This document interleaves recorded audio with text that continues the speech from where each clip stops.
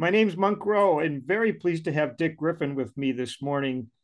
Not exactly jazz musicians hours, but I'm going to introduce you as a trombonist, a composer, and a visual artist, and a very creative person from what I've listened to and seen and read. So thanks for joining me. Thank you for inviting me, and it's always a pleasure. And believe it or not, I'm a early riser. I get up sometimes 5, 6, and 7 o'clock in the morning, and also I do late nights, so I can stay up till 3 and 4 or 5, whatever, at night for playing in the nightclub. So Yeah. the result is I don't sleep a lot, but I sleep 3 hours, and that's about it. But I can do it 2 or 3 times a day. So Would you say your mind is almost always occupied with creating something, whether it's thinking about music or thinking about a blank canvas? Are you preoccupied with that kind of forward thinking? I am, and you hit on an area that most people don't even ask me, but I'm like that. Uh, Even when I'm sitting, if I don't, people just relaxing, I'm either playing chess on my phone, or some kind of puzzle or something. My mind is always going, like thinking of something creative. And that's how I discovered the month of phonics and the stuff that I play. Because I always look at something and say, there's a different way of doing it. And I haven't been as courageous as I lately have about trying the different ways of doing it. Because I was telling my son, we talked, see, every coin has two sides, a head and a tail. Every situation that you deal with has a left and a right, a hot and a cold, good and a bad. And it's just so some people they stay on just the hot side and never experience the cold side. Or some people stay on the left and never deal with the right. The opposite. So I have been just doing different things, even like getting up on different sides of the bed. And I've customer, normally I would sleep on the certain side and sleep. Let me try the other side. And I did it. And sometimes, wow, I could have been doing this 40 years ago. This is the better side for me. So all of that, it's just lately I've been doing it, and especially in my playing. I was breathing a certain way. I was taught to breathe that way, and that's the way I breathe. Like you taught to ride a bike a certain way, and that's the way you ride it, right? But lately, I started to change the method that I breathe. And they would call it the diaphragmatic breathing and they call it clarical or chest breathing. So I never used the chest breathing much. And then I said, let me try the chest breathing, and it works better for me because the muscles, I mean, the air is here in the lungs, one here, one there. So if I push pressure on from the chest rather than from the bottom part of my lungs, the top part of my lungs, things come out better. It's just a simple little thing like that. It's a All nice these years. discovery. You make me think of a quote I had set aside here from I had a session with Charles Tolliver, and he kept using the word exploratory. And so I finally Mhm. asked him, well, what does that mean? And he said, not playing what you practiced that you know is absolutely perfect for the chord changes. And Mhm. yeah, and what you're describing, being creative and exploratory and looking for new ways, does that tend to sometimes result in something that could be considered unintentional or even called a mistake? And how do you deal with it? Yeah, well, I can go to some of the things I've know some of the masters have said, and and I started to listen to what they have said. There's a John Coltrane. A guy said he read a book on John Coltrane, and John Coltrane, out of reading the book, the whole thing that he got from the book, he said, John Coltrane said, practice stuff you don't know. Work on, and then there was a great artist friend of mine who probably had the most influential uh, spot in my life, was named Ed Clark. Ed Clark was my mentor, my teacher, my best friend, and he just blessed me with so much knowledge and stuff. But he said, work on your weakness. Most people fear or run away or cover up or figure out ways to not deal with their weakness.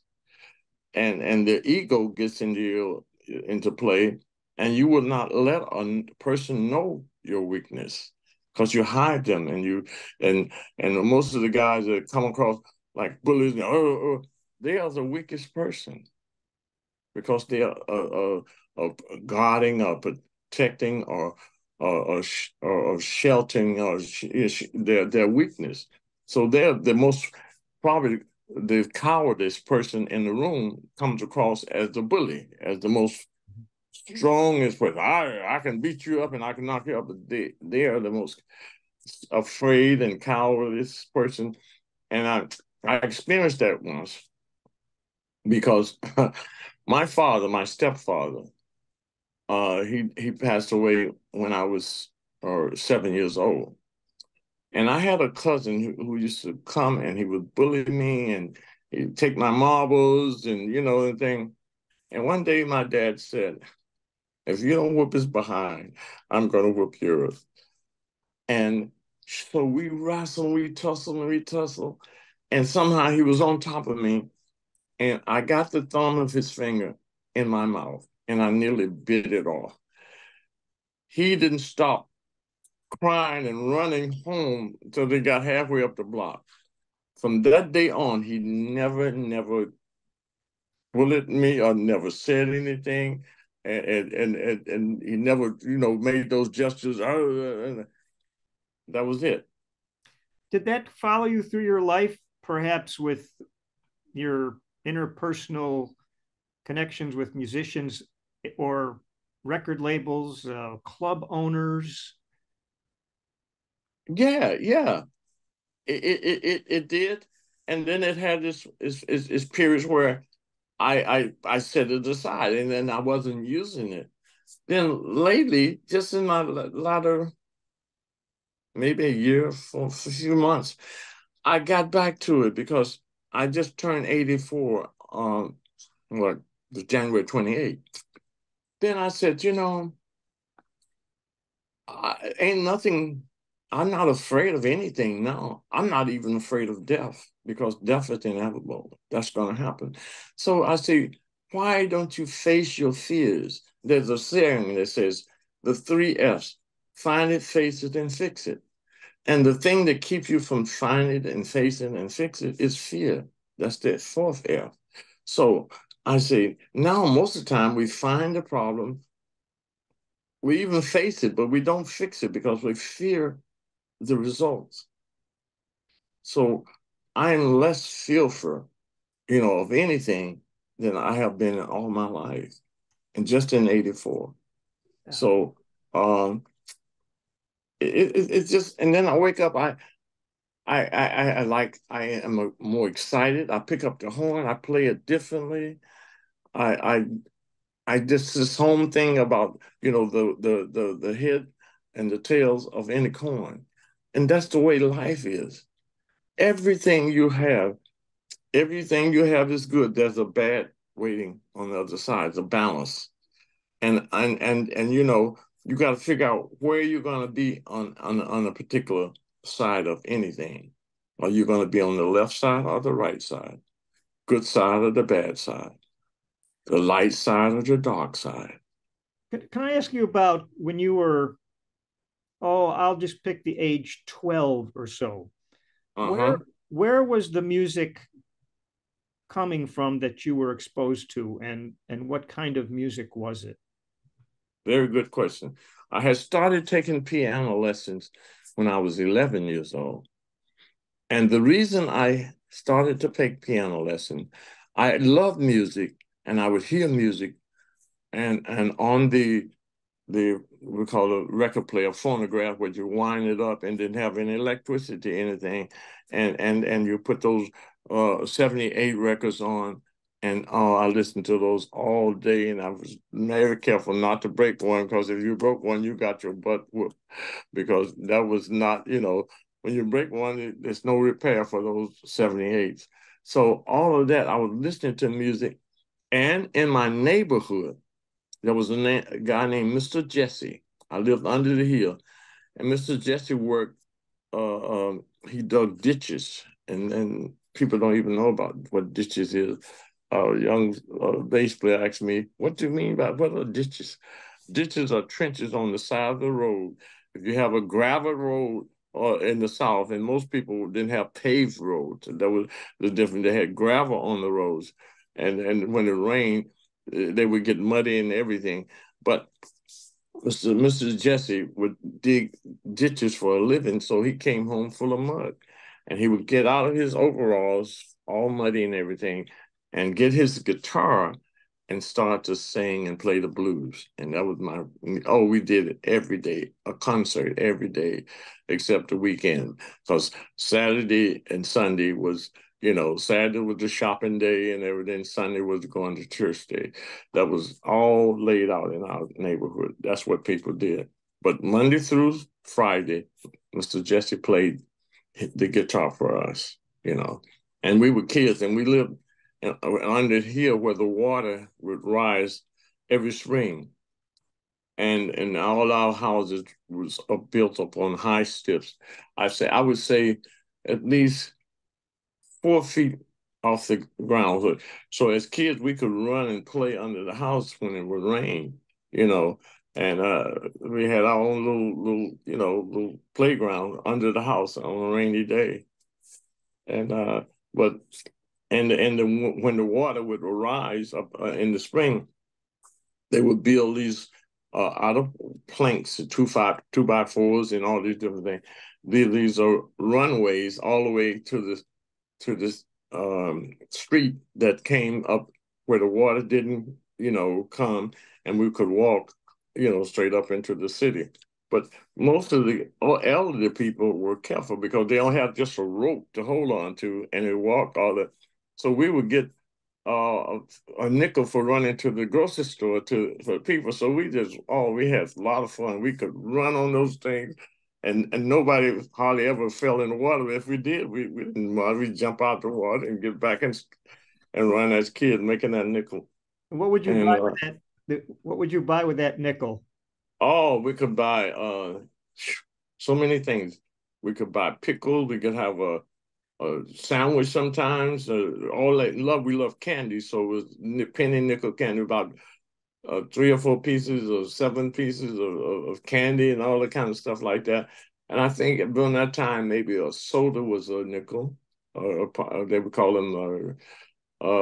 Yeah, it was about a nickel for a soda, and just a lot. Oh, if we got like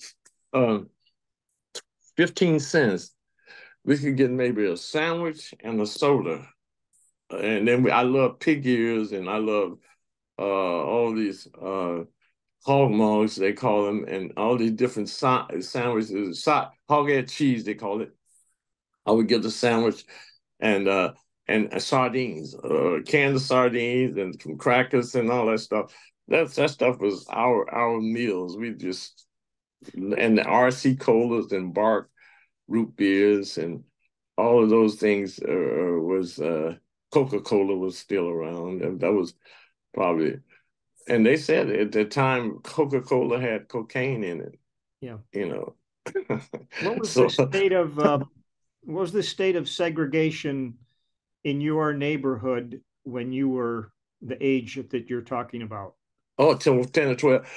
Segregation was very prominent. When I say very prominent, we didn't see white people in our neighborhood hardly. None at night. Maybe during the day you might see one or two insurance salesmen or something, but the whole neighborhood was full of Black people, and I could go weeks and days without seeing anybody Black. I mean white. Mm-hmm. But then going to school during the school time, we had to pass through a white neighborhood, and we never passed through that white neighborhood alone, because we would be, maybe somebody come out and threaten us or run at, little kids or run us or something like that. But this guy named Herbert Delaney, he's deceased now, my best friend, my mentor, he was taking piano lessons. He had a piano, and his family was, he had a mother and a father, and his sister went to Alcorn College and everything. But I looked up to him. He was about 4 years older than me. My stepfather got killed when I was 7 years old. And that was the one that told me if I didn't beat this bully, that he was going to beat me. And after that, bit the bully's finger off, and he never bothered me again. I mean, in fact, he acted like he was afraid of me rather than me being afraid of him. He never took in my marbles, never did anything outside that.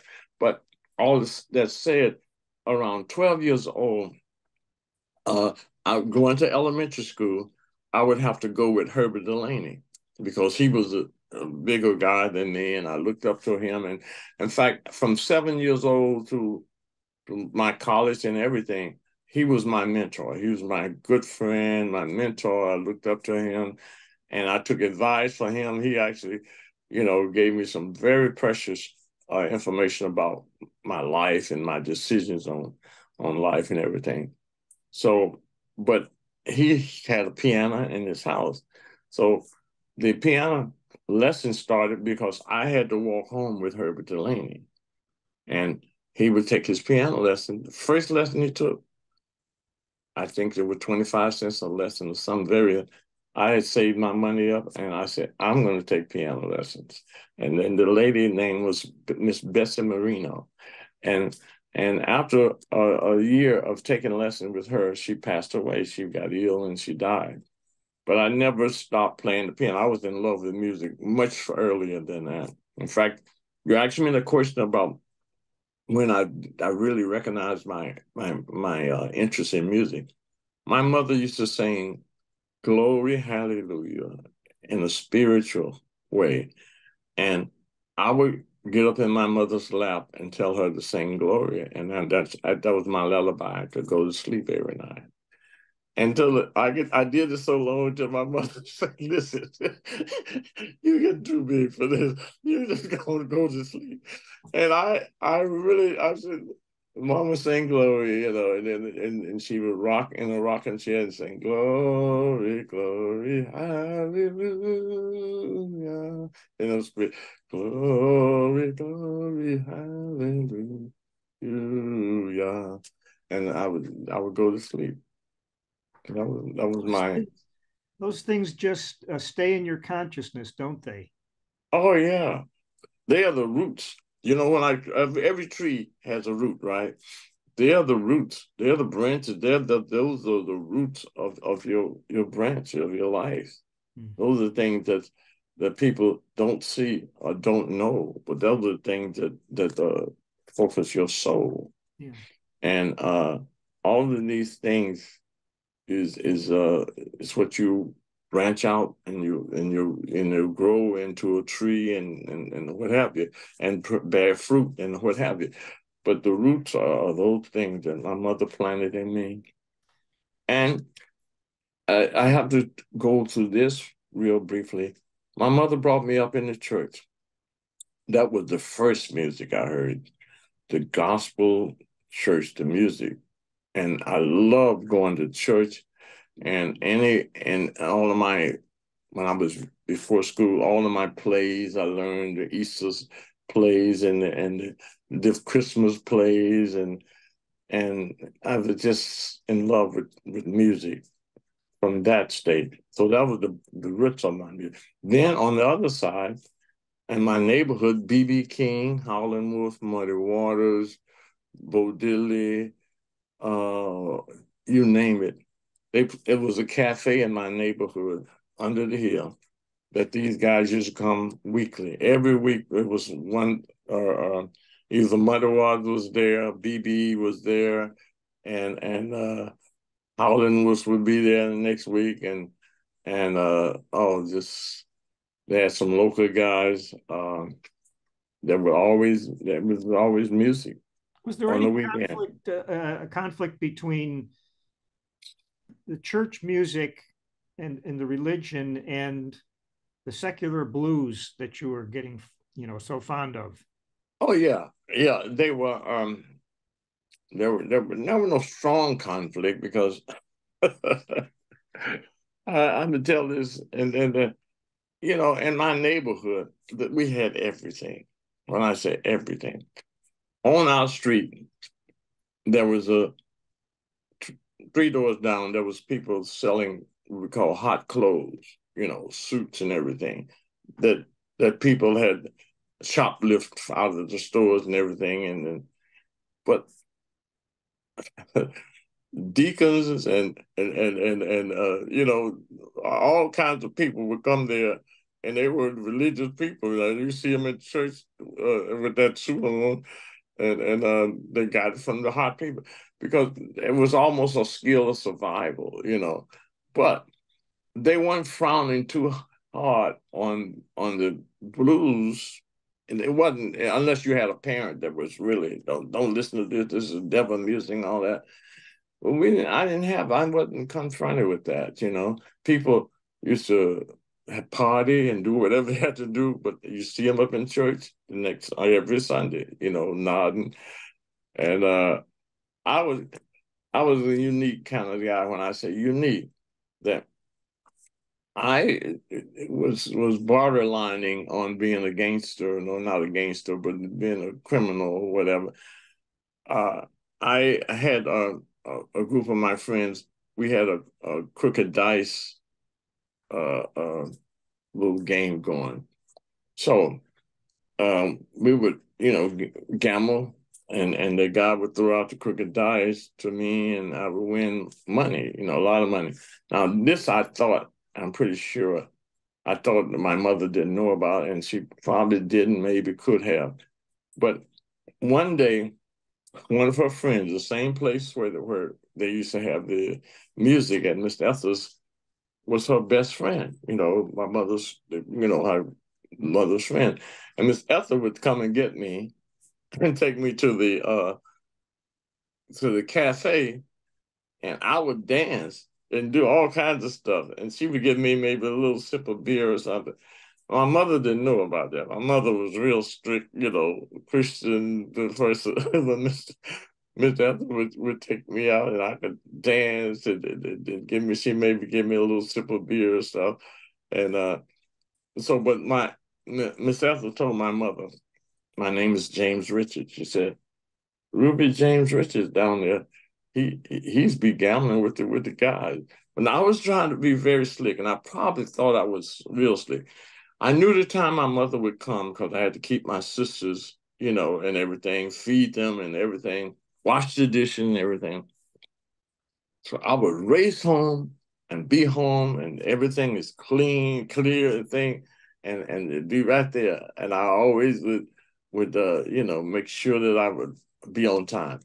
So one day, I was in my 50s. I was very, up and well, and my mother was talking on the phone, and I would listen to her, and she said, the reason I left from under the hill, Ethel told me James Richard was down there with the guys gambling, and when we would gamble, we would get a pint of corn whiskey that we knew where the guy who hide, we wouldn't do that. We'd get a pint of corn whiskey, but I never drank because I knew my mother could smell it on me, but she saw me one day gambling. She must have came home early, and she never told me. she said, then I said, when I saw Jane Richard down there gambling with the guys, I knew it was time for me to move. She moved to a place called Georgetown. And in Georgetown, the high school was just built. It was, oh, tennis courts, running where you could train them for running track and football and everything. The atmosphere was so changed, from day to night. There was no guys gambling. There was no place to have corn whiskey, hidden and everything. And I just, adapted to that. I went out for football. I would train with the football team. I learned to play tennis and all kinds of stuff. But that was it. And my mother just brought me out of that neighborhood into another neighborhood. Yeah, I'm glad, because I might not be talking to you today if you had. Yeah, if I had stayed under the hill, I my want to. father would have been put in jail and whatever. Because, but the thing that with me, I realized two things with that gambling thing. There was a guy who lived across the street from me. He had a wife and two kids, and he would come, work all week and cash his check, and then he would gamble and lose a portion of money, or maybe all of some. And I stopped being in there. I said, I can't do this because I'm taking money out of his wife's and two kids' money, and I didn't have the heart to do it anymore. And I just stopped, the crooked dice thing, because my heart wasn't cold enough to do that, to win the money off of him, and then to see that he didn't have that money to feed his kids and everything. So, but I'd like to jump forward a little bit, and this is a bit of a tangent, but in 1963, I think you were 23. That was the year that Medgar Evers was assassinated. Yeah. And I'm wondering, can you put into words how that affected you? Well, yeah. 1963 was the year that I graduated and got my bachelor's degree. But prior to that, I would eat lunch with Medgar Evers for 3 years, from 60 to 63.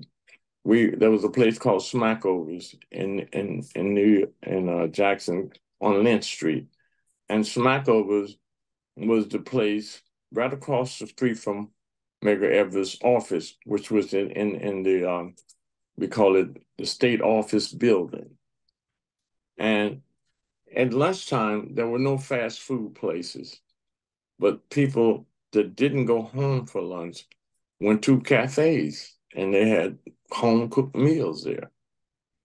And as a college student, I lived in the city, which was on the east side of town, and the college was on the west side of town. So when I came to school over on the west side, I wouldn't go back home to eat lunch or anything, because my mother was a domestic worker, and she wasn't even there to cook a meal. So we ate this place called Smackovers every day for 3 years. And that was a very devastating part of my life to know he was killed, because my youngest sister was in a meeting the night that he had organized the youth to go and do a sit-in down in the city in Jackson, because the reason for that is my youngest sister was a teenager and I was an adult. I was 23 years old. Had I sit in, they would have sent me to the state penitentiary and booked me as a real criminal or something like that.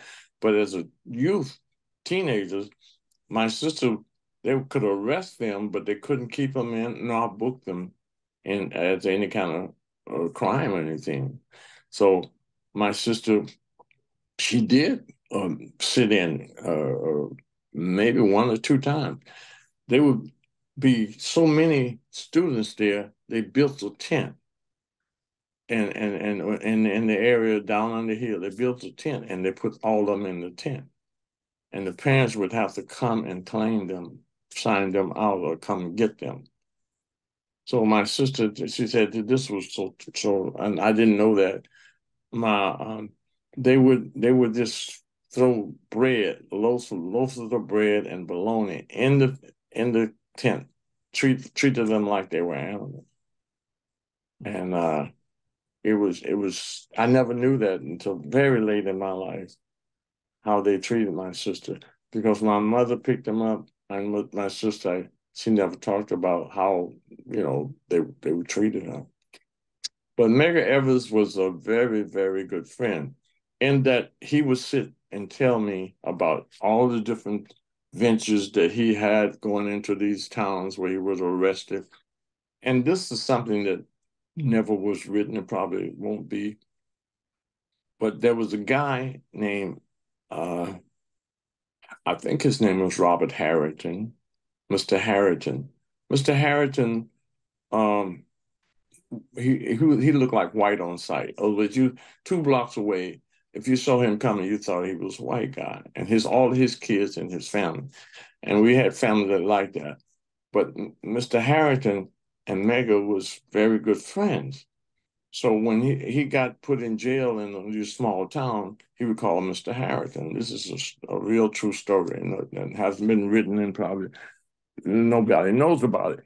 So Mr. Harrington would go down. Mr. Harrington, on his driver's license, had white on his driver's license. So he would go down and basically get Medgar out of jail. And they would go in and said, Mr. Harrison pulled this thing. I heard you got my boy, blah, blah, blah, in jail. And say, oh, yeah. Then say, well, he's good. And they would he would get him out of jail. And they would drive on, he would probably have Medgar driving him, and he'd be sitting in the back, so what happened.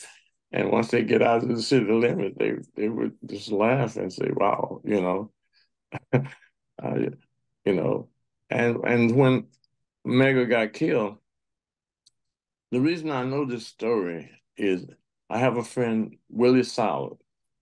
His wife was the daughter of Mr. Harrington, and Mr. Harrington, his son played in my band in high school. His name was Robert Harrington. We called him Booty. And Booty was a baritone saxophone player. And in the reason that music has been so good to me, in high school, I had a band, and we would play proms for white uh, uh, high school, junior high school, and everything. We played for the proms because there was no uh, canned music and everything. All music for the proms and graduation and everything was live music. 1956, 57, and all that. So we were playing this gig, and Robert Harrington looked like a white guy. Nothing, hair and complexion, everything. So, and we were playing this junior high school, and obviously this girl thought he was a white guy playing in a black band. So she got up in front of him, and he's playing. He played the baritone. He played don don don don, and she got in front of him and started dancing, erotically and exotic. And Booty got so excited his nose started to bleed, and he never stopped. He never stopped playing. He had a white shirt on because we all went with, and he just played, and blood was running down on his shirt. And I always made a joke of him laughing. I said, "Man, Booty, you probably would have had a heart attack if didn't bleed." Let me move you up to summers in Chicago. And if my sources are correct, you're walking down the street and you hear what turned out to be Sun Ra. Yeah, that was interesting. So I my whole career kind of started in 1959. And 58, I graduated from high school. My good mother, I would save my money. I was very good at saving and managing. I majored in music, business in high school. I learned a lot about money. So anyway, 59, I finally did the same thing, saved my money, and went to Chicago. And I had an aunt who was very strict. She had curfew. You know, I'm 19 years old in Chicago. Chicago's a rough city. I'm down, from Jackson, Mississippi. I wouldn't be able to survive in Chicago, but she didn't know that I had been around a lot of the criminals and street people. I wouldn't say criminals, a lot of people that were on the funny side of the law and knew how to hustle and do all that stuff. So I was very aware to a certain extent of what the street was like. But she said, okay, you got to be in or after, 7 o'clock or dark. So I was walking in the street in Chicago and I heard live music. And, I was definitely into music. I played in clubs and all that stuff.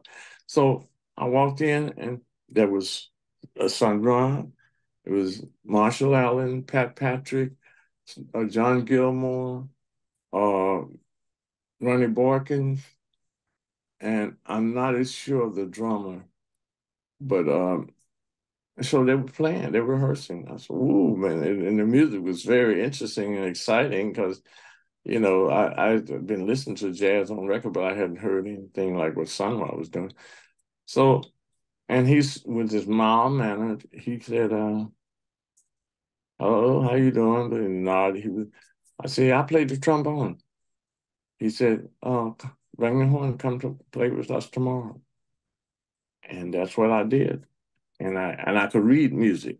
So Ronnie Borkins and I we would do duets. He played the bass. Those musicians was well trained. I mean, Marshall to the day is so good at sight reading and he had played and he said he had played in Paris because he just turned 99.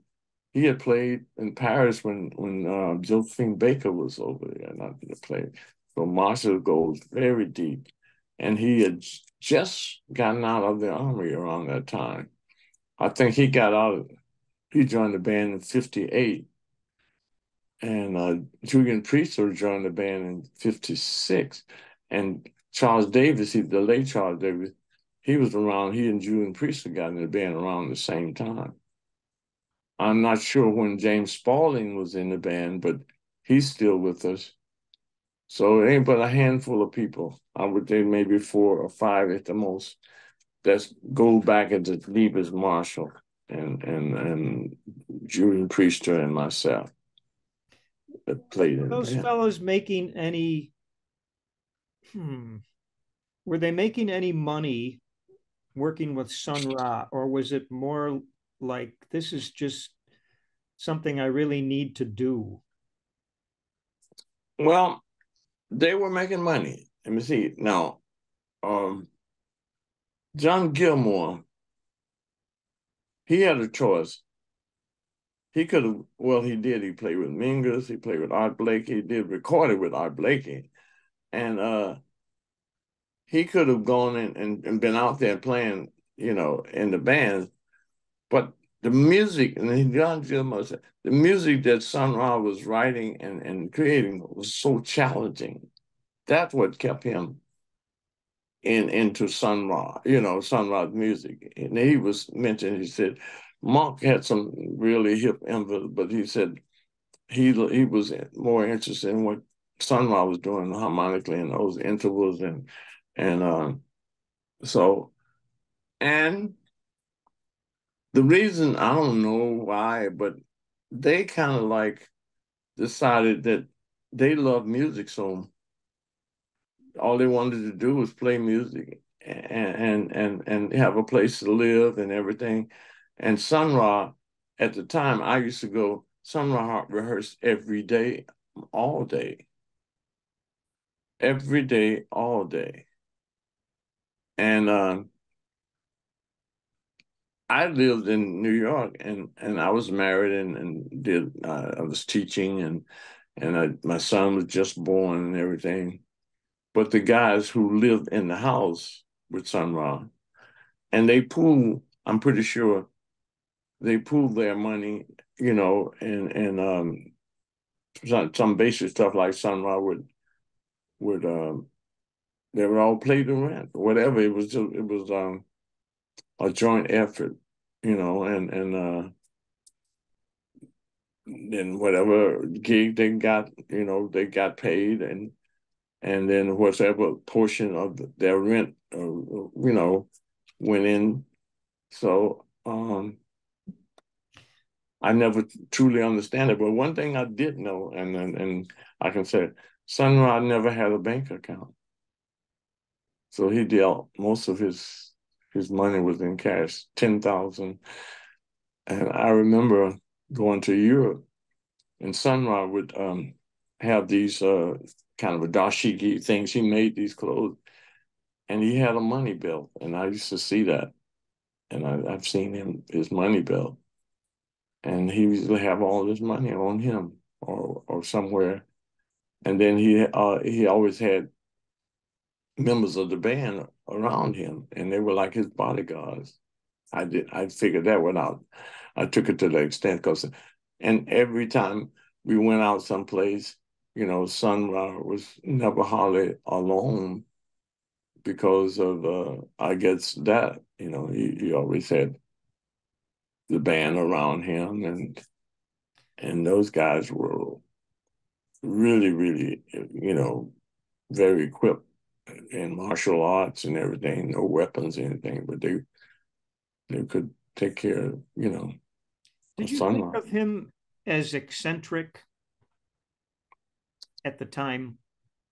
Yes, because he was courageous. He was like just what I was saying about trying stuff. He would try stuff. He made with I think he was probably one of the most adventurous or courageous guy out there in the music because he would try stuff. He was always inventing something. And Rasan was like that. You know. So I tell you what, the two things that Sunrod said to me, and he would always make sure that he challenged me. But one night we were playing at Slugs, and he knew that I could play changes because I was playing the whole week with Rasan at Vanguard, playing tunes fast and with changes and everything. And John Gilmore was my favorite of all because he could do it all. He could play all the fast stuff. He could play all the ballads. He knew all the lyrics and stuff. And he taught me a lot of songs, a lot of lyrics, Um, and he could play changes, around midnight, anything change, John step. And so I'm saying that to say that Sunrise said to me one night at Slugs, he said, Griffin, I know that you be playing your licks and everything. He said, but once you play it one time, I don't want you to hear you play the same lick twice this night tonight. And that was really opening up me. I had to really think of everything I played, the way I played it, and to make sure that I didn't play it the same way. And ever since then, I used to challenge myself to do it that way. Then the other thing that Sunlight said to me, we were in Milan, Italy, at a theater for 2 weeks. And each night he would send one person out on the stand, and they would play, and then the band would come out and join them. That was the way he was doing it, the opening. So he said, Griffin, I want you to go out tonight, and the band won't come out until you get a standing ovation.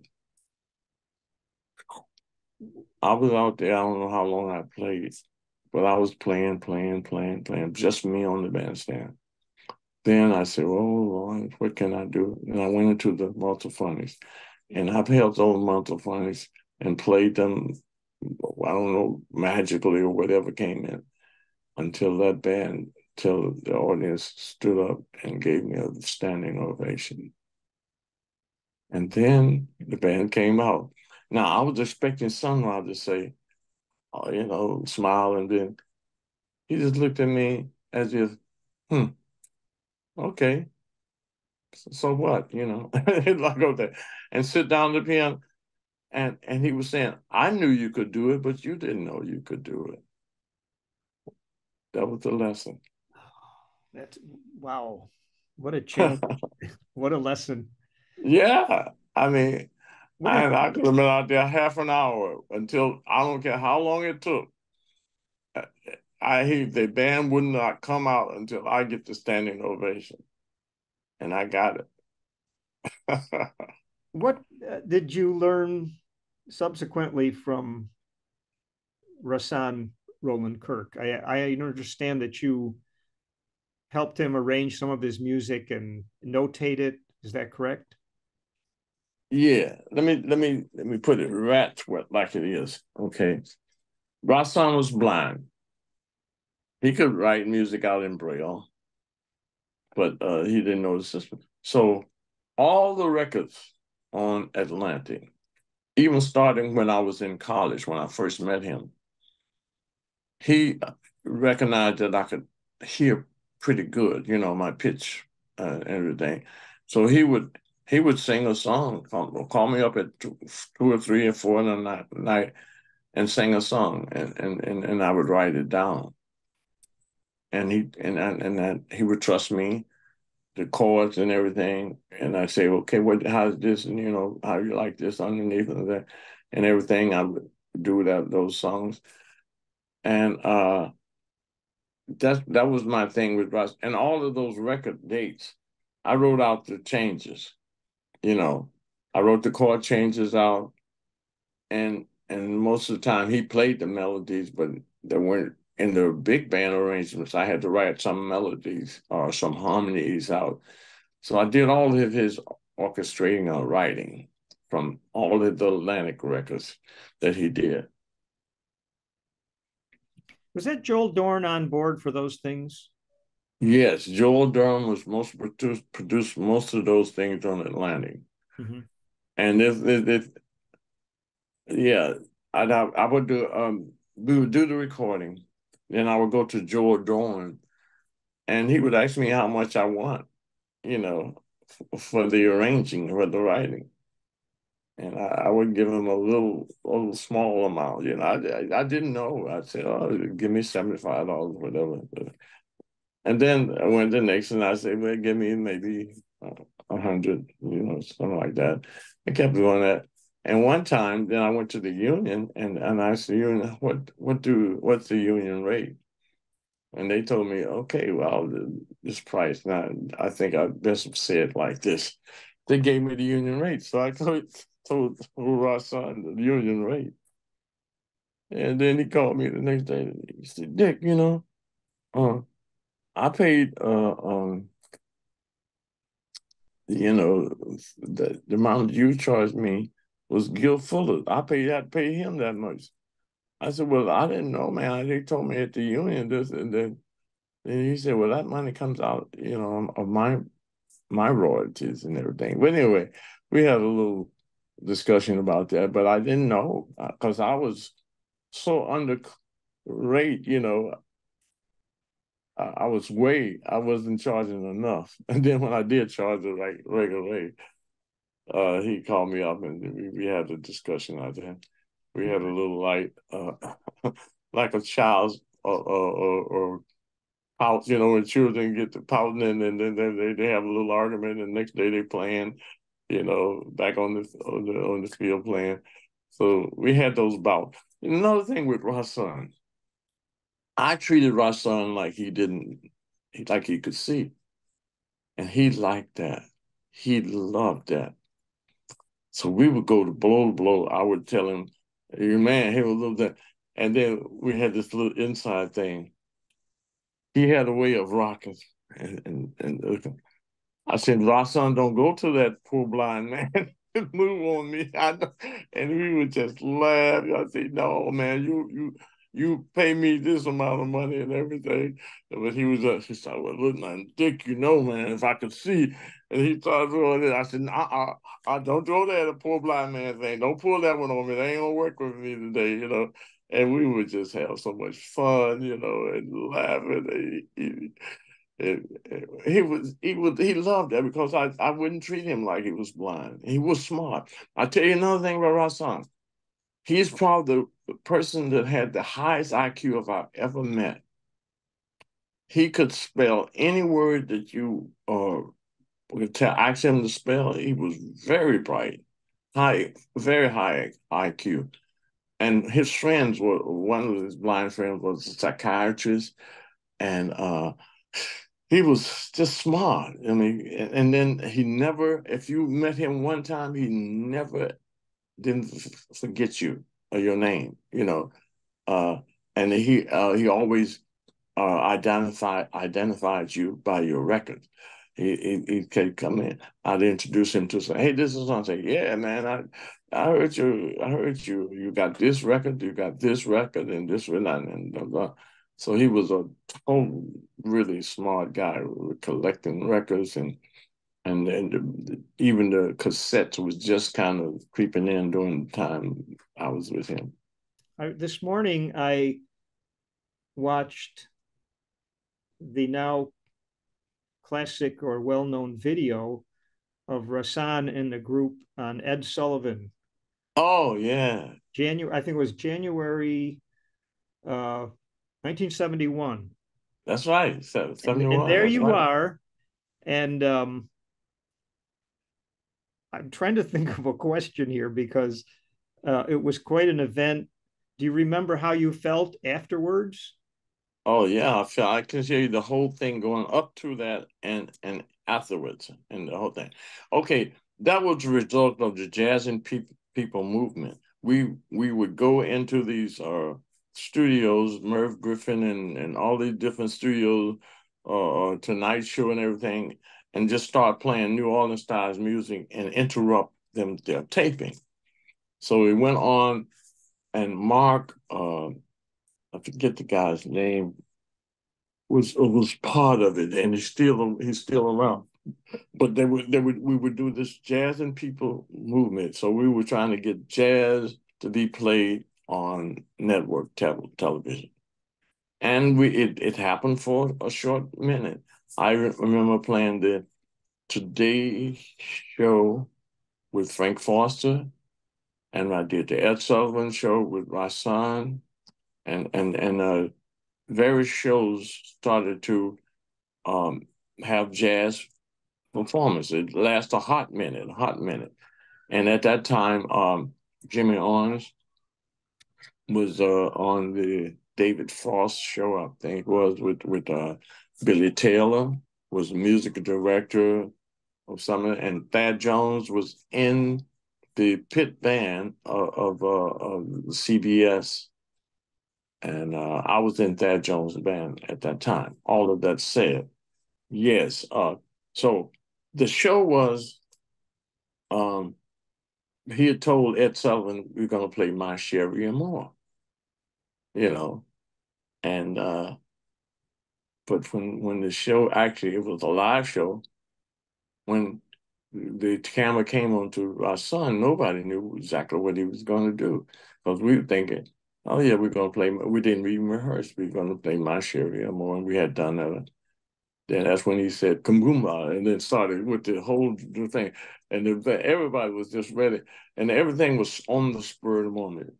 And he introduced everybody later. Archie Shep, and then Archie played, then Mingus, and the thing that Mingus and my son was doing was they played the dozen, and people don't understand that. That's when you talking back and you playing the dozen. Now I won't go any deeper in that because most people from the era know what playing the dozen is, and that's what they were doing on live television. Do do do do do do do do do.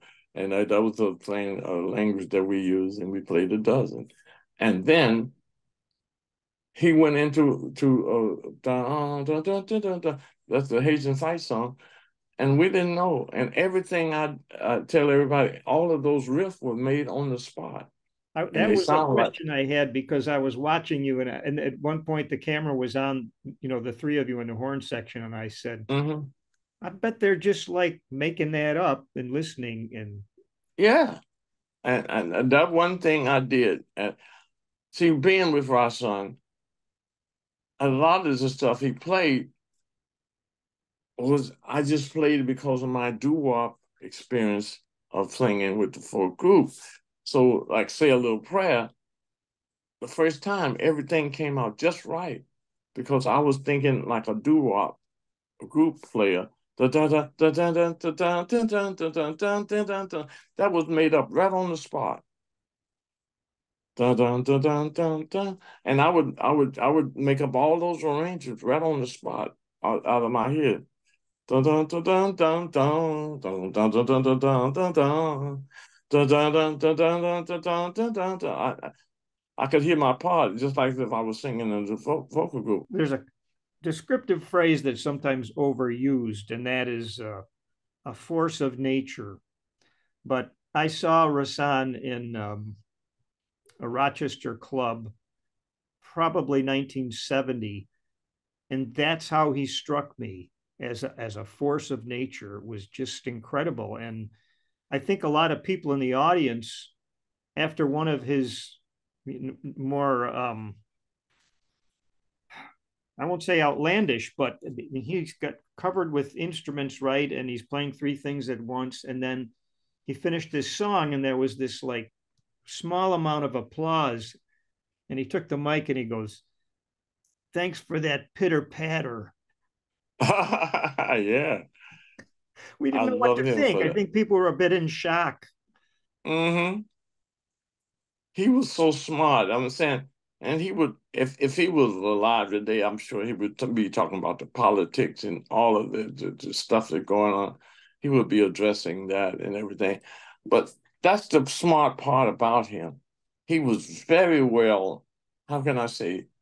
He was like he would very he would listen. He listened to so much, and he could read Braille, and he would either read in Braille or listen to classical music. I go to his house, and that's the other side of it. He was I got a to the day a Christmas gift. I carry in my trombone case that he gave me, and he would give gifts and have people over to his house for Christmas and everything.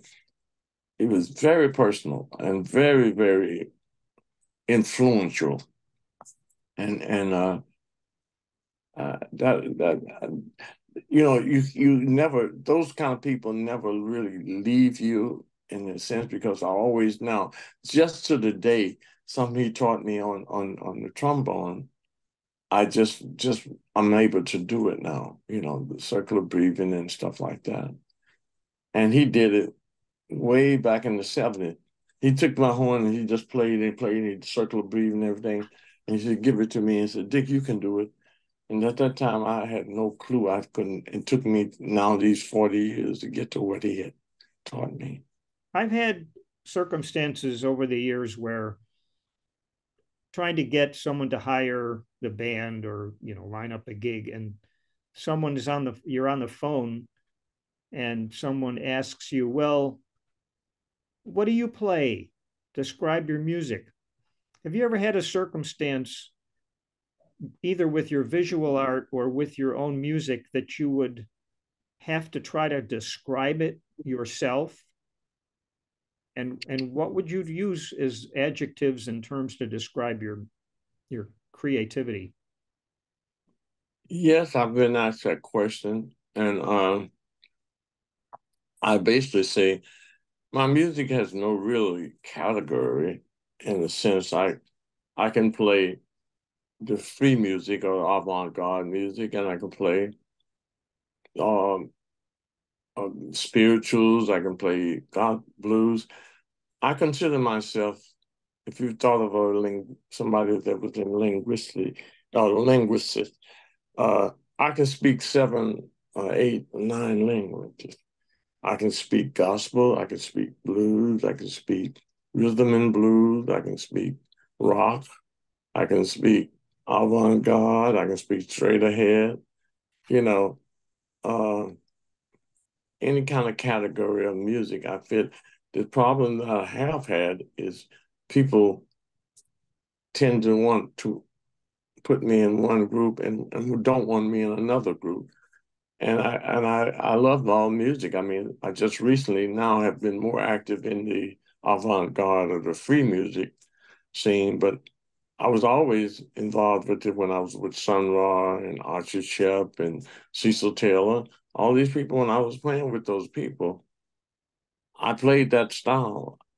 And I consider music sort of like a language. You can speak avant-garde, I can speak that. I can speak French, I can speak Spanish, I can speak Italian, I can speak uh, African dialect, I can speak Mengadorf, all of these uh, different languages, Africa. I got words and I know a few things in all of these languages. So music is the same thing. If you really playing the blues and you're singing, it's so deep. You can go in there and I can play a blues gig all night. I mean, and I can play a gospel gig all night. I asked Rashid Ali, I was trying to understand the motivation or the inspiration for playing what I'll use your term avant-garde, and I wondered if he, with his fellow musicians, sat down and had a conversation about making the music more exploratory or adventurous. Did you talk about it? And he said, no, we didn't ever really talk about it. We just did it. But he went on to say that the music that they were doing was a reflection of the times. And he related some of the segregation things he had experienced. And he said, now I'm going to quote him, we were not the same people that lived in the bebop area. We lived in a different age, and I think that's evolution. Everything changes over time, and the music reflects the way you live. Yes, that's right. Okay, good example. When I was in Indiana University, 1965 to 1967, I was always, well, my friend Medgar Evers had been killed, and President, Kennedy had been killed a lot, and I was in a recording session when my dear friend uh, Dr. Martin Luther King was killed. I was in a recording session, and Dr. King back. And when I was in Jackson, the day I was eating lunch with Medgar Evers, Dr. King was eating lunch next door in a place called the College Inn.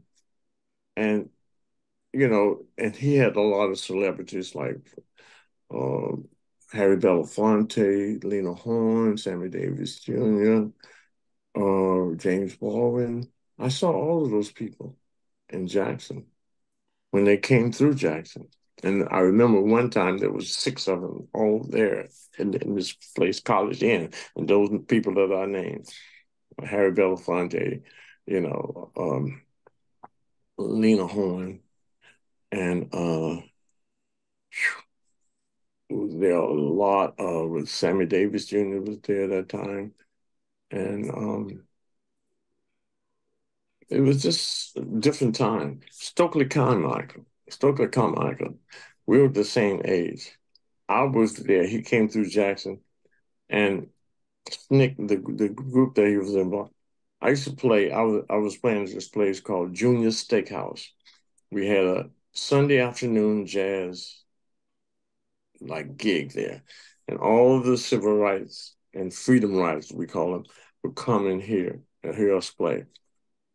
And I remember one night after a gig, it was maybe we finished around 12 or something at night. I took 6 of the civil rights, members home to my mother's house. She got up out of her bed, fixed us a full-fledged breakfast with biscuits, eggs, bacon, and my mother never complained about anything like that. And this girl named Janice Rose, I don't know where she's with us now, but she came down. She went to Howard University, and that was the way my mother was. She was a giver, and she always taught us it's better to give than to receive. And she was a domestic worker, but she would go and our neighbor Miss Louise and Miss Bertha, they were getting old, so she would go by and bathe them and feed them in the morning before she went to work, and then after she came back from work, she would come back and make sure they feed them and do it. But we call them home attendants now, but she wasn't even expecting any money or anything. That's what she did, and we had to do that. And my cousin, the mother of this friend of mine, I don't know, we called her Cousin Jeffy. She had the Underground Railroad system going because she lived up near the railroad tracks, and all the hobos that came through Jackson knew that they could stop at her house and get a meal. And she would feed them on the back porch, but she wouldn't let them come inside the house. Cousin Jeffy did that with no pay, anything. Mm-hmm. Somebody knock on the door. We heard we can get it. Oh yeah, come on here, sit down here on the black porch. And it wasn't the climate wasn't like it is now. It was almost pretty warm most of the time. It was just in February and January, we may have had to wear coats and got a little cool down there. It snowed every 10 years. But Cousin Jeffy would do that. That's the way it was. Nobody went hungry. There was no homeless people per se, unless they decided they needed to be homeless. We took care of everybody, and everybody looked out for each other. Those that had mental or had different, we call them special eds and all that special. We took care of those people too. Everybody knew. Okay, this person is not fast. That kind of empathy and character seems that it has stayed with you. And do you believe it's found its way into your composing and your visual artwork? Oh, for sure, yeah.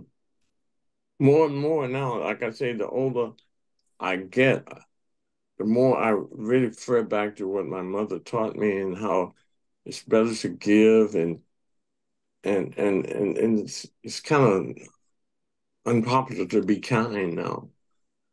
But because people take advantage of that, to take kindness as a weakness. They were if you give them something, people think they're getting over on you. They're thinking, oh, not everybody, but a lot of people are hustling and trying to take as much as that. There's 3 types of people.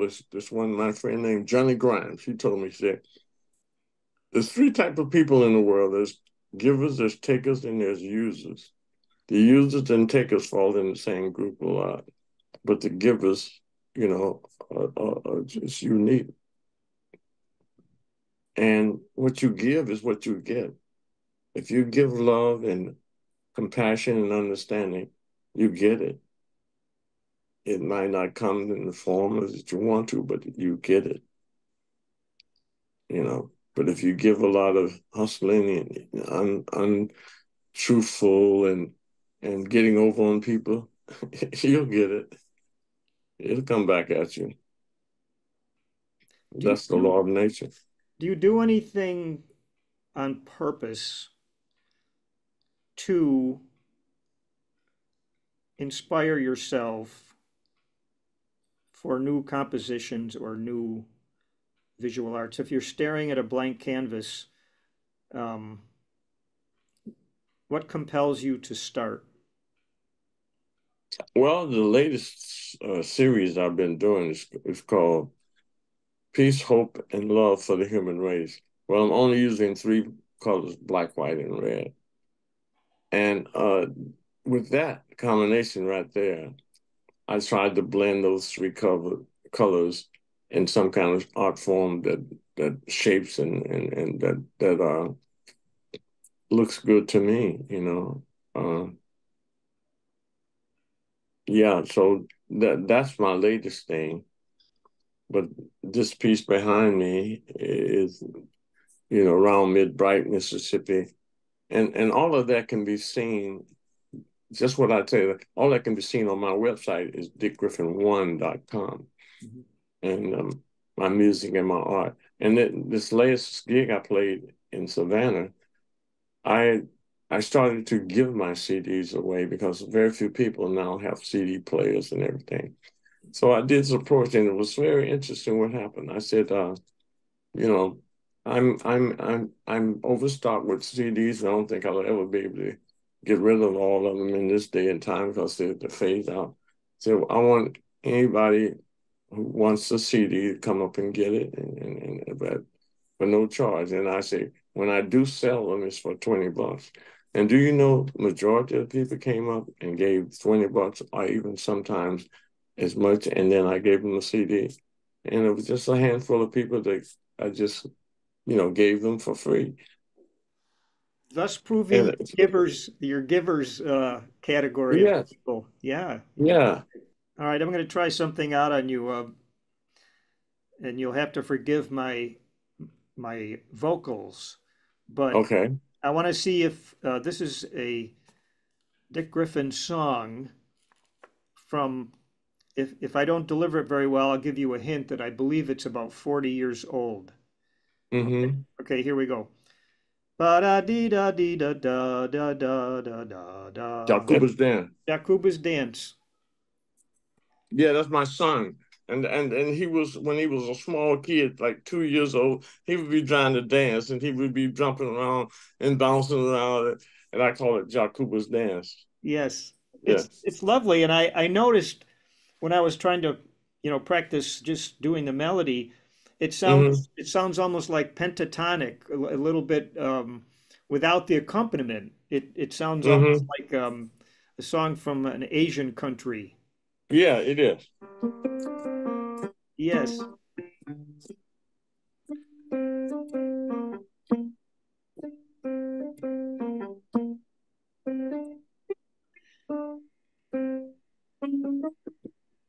Were you pleased that your son pursued the music business? Yes. Believe it or not, it was a weird kind of situation with my son. His mother passed 2 years ago, and my former wife, I never married.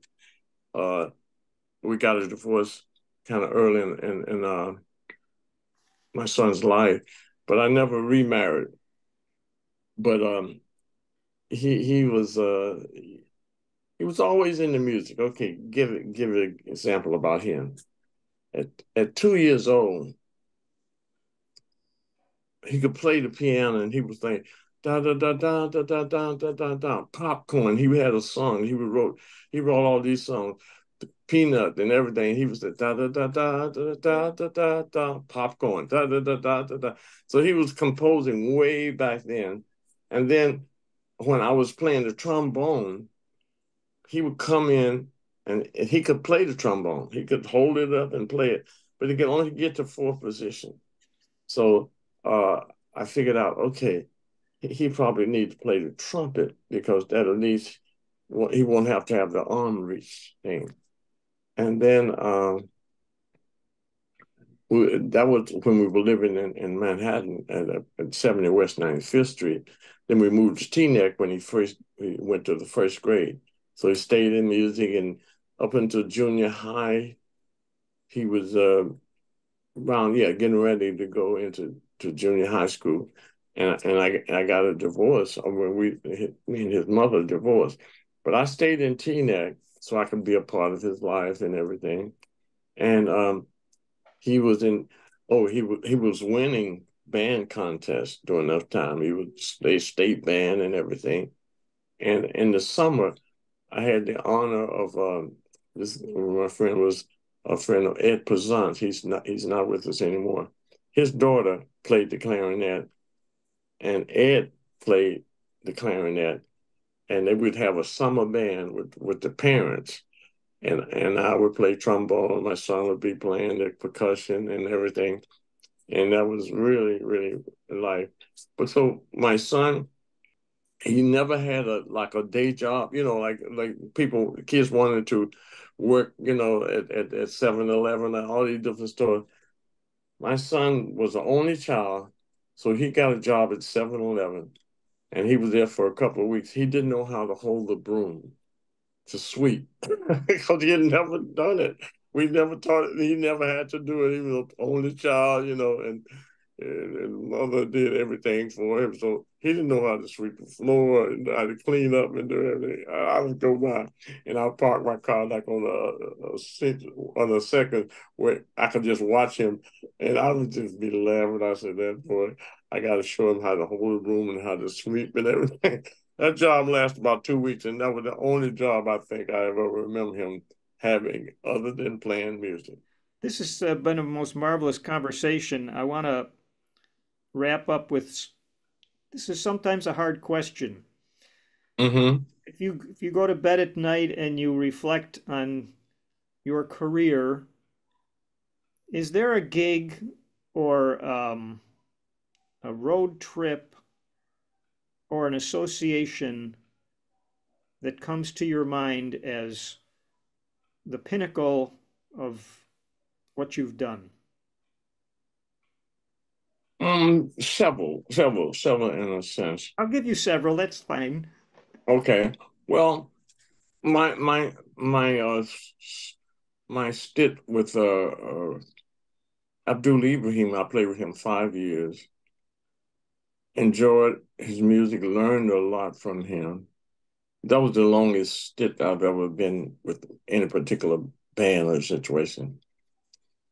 Then the best band leader that I worked with, I always say stands out in my mind, Marvin Gaye, because of what he did after the gig. He would come down after all of the accolades and women being, flirtated and throwing their underwear on the bandstand. He would come down every night, look me in my eyes, shake my hand, and say, "Man, I really thank you for performing with me." And my dear friend, like well, we consider myself as a brother because I never had a brother, Freddie Waite. We were in the first grade together and throughout college and everything, a very strong influence. He was responsible for me getting in the band and doing a lot of things.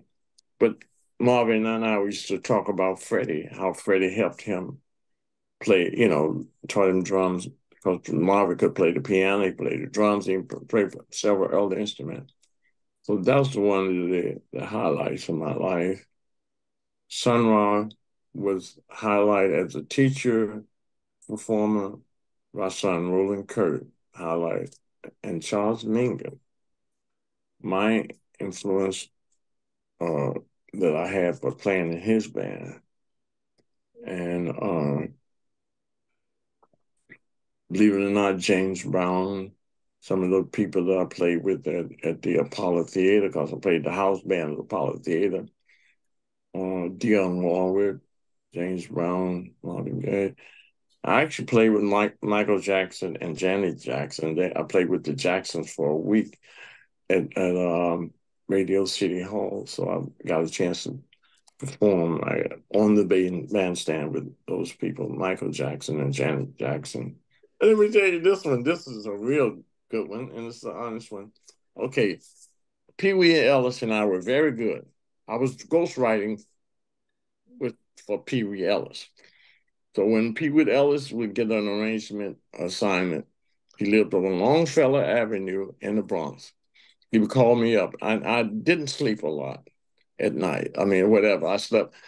I could go 2 hours sleep for days every night. So he would call me up, and it would be like late at night. So I'd go up, and he would have these arrangement assignments with Body Talk. We ran the assignment, Esther Phillips, and most of those CTI arrangements that you see that Pee Wee Ellis did, I was ghostwriting. So we would come up, hey Dick, we got to have this ready for tomorrow, and blah. And then he said, he played me the track, and he said, what you hear here? And I'd start humming. He said, write it down. I would write out the riffs and everything. So, and then when the recording was done, and then the copies and all that was paid, Pee Wee and I would go down to CTI Records, and Creed Taylor would call me in, give me a check, but no credit on the record or anything of me being honest. That was the ghostwriting.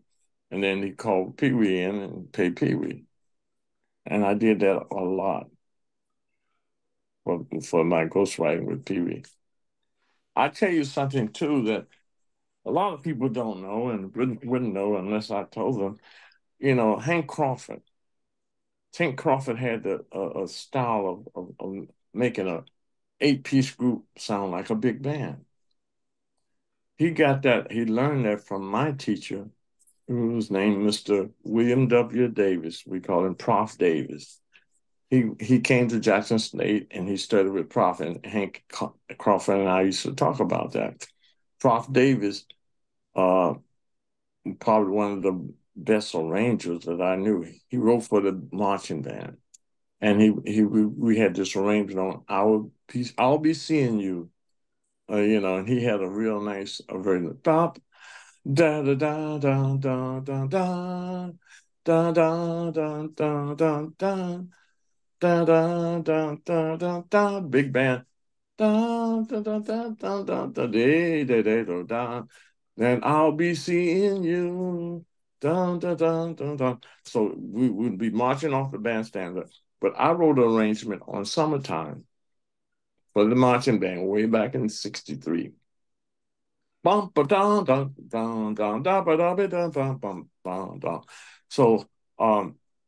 I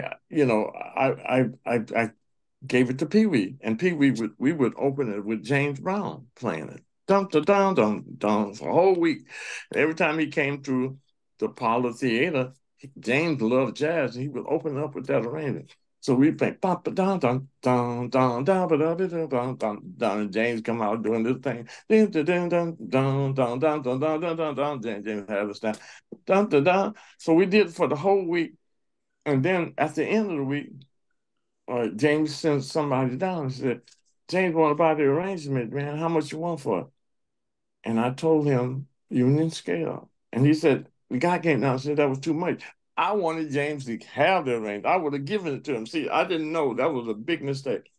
He said that was too much. And that was the last I heard of it. And it would have been an honor for him because he just loved it. He would have been playing it all throughout his tour and everything. But I charged him too much, and he said that was too much. So, and next thing they on the bus, they're gone. Next kid. But it was funny. I learned my lesson then. All right. Maybe one other time I might have done that and overpriced myself out of a gig. Mm-hmm. But I found out the best way is to say, okay, how much you willing to give me for it? Yeah. And be like that. Well, I appreciate all this knowledge and stories you've told me, and it's been a highlight for me. Oh, thank you so much. It's the thing that out of the whole thing is the truth. See, everything that I told you is straight up the straight up truth. And I I didn't butter it up. I just had to tell you the truth. And that's what's so strong now. They said there's a saying that truth will set you free, and it will. And it's just if you tell the truth, you don't have to have a good memory. Well said. Thanks for your time. Congratulations. Yeah. All right. So thank you so much. I've enjoyed sharing, and It's been a pleasure. Thank you so much.